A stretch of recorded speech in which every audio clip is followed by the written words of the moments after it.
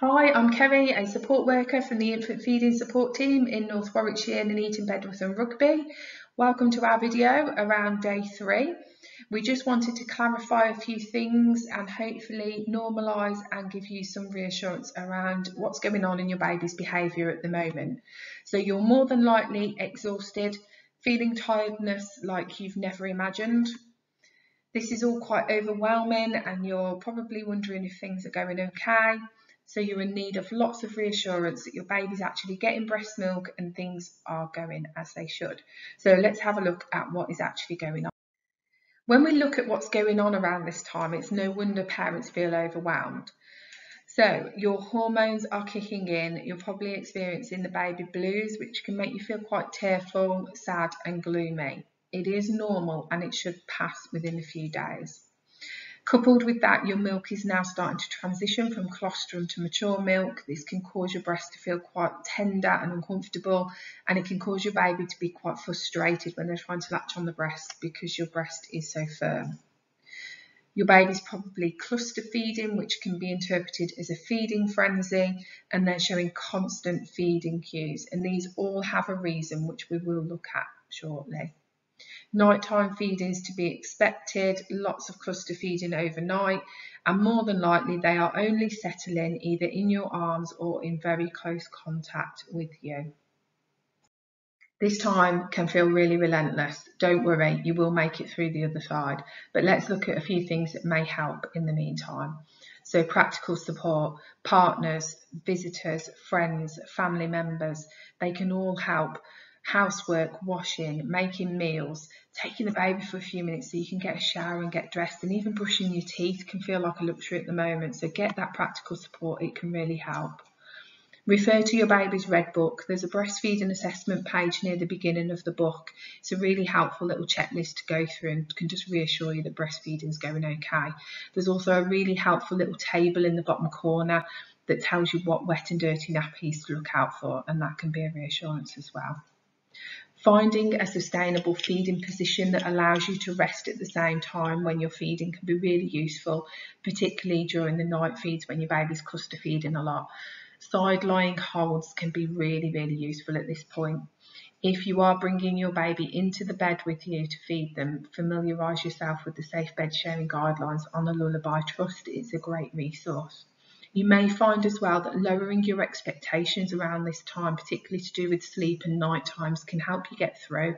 Your baby has no natural circadian rhythm at the moment, so they don't know the difference between day and night. So if you can get into that flow and just go with that rhythm and grab sleep whenever you can, regardless of whether it's day and night, that can really help as well. So your milk's transitioning also, as we've mentioned, and this can cause some mild breast engorgement. Not only is your milk increasing in quantity, there's also a lot of inflammation in your breast tissue and extra fluid as well due to hormonal responses at this point. So some things that might help: over-the-counter anti-inflammatories. Cold compresses are really going to help take the swelling down in the breast tissue.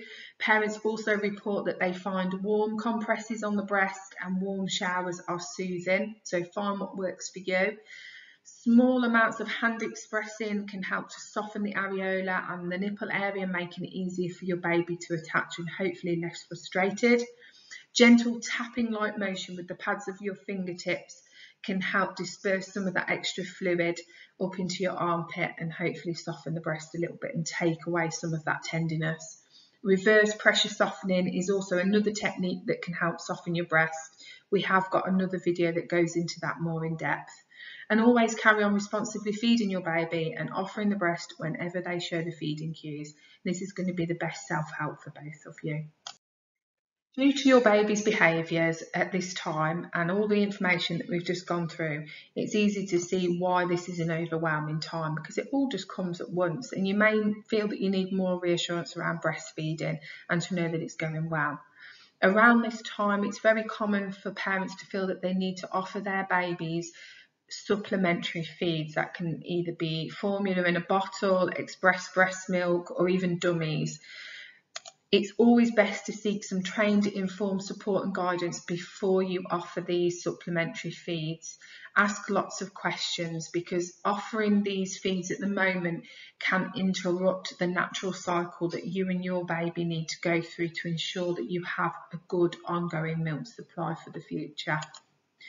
If you're using online sources for information, make sure they're reputable. Some of the ones we would recommend are the Leche League, Breastfeeding Network, Association of Breastfeeding Mothers, NHS websites and Kelly Mom are all really useful. Trust yours and your baby's instincts. So know that your baby knows what they're doing, and they're showing all these feeding cues for lots of reasons, and it's not always just because they're hungry. As we spoke about earlier, your baby's regulating all their emotional brain development, and they need to build a relationship with you and feel love and trust between you both, and they get that from showing feeding cues, going to the breast often and having lots of lovely close contact with you. Moving forwards, utilise breastfeeding groups in your community, find out what's going on in your area, and these groups can provide a lovely resource of reassurance and guidance moving forward in your breastfeeding journey.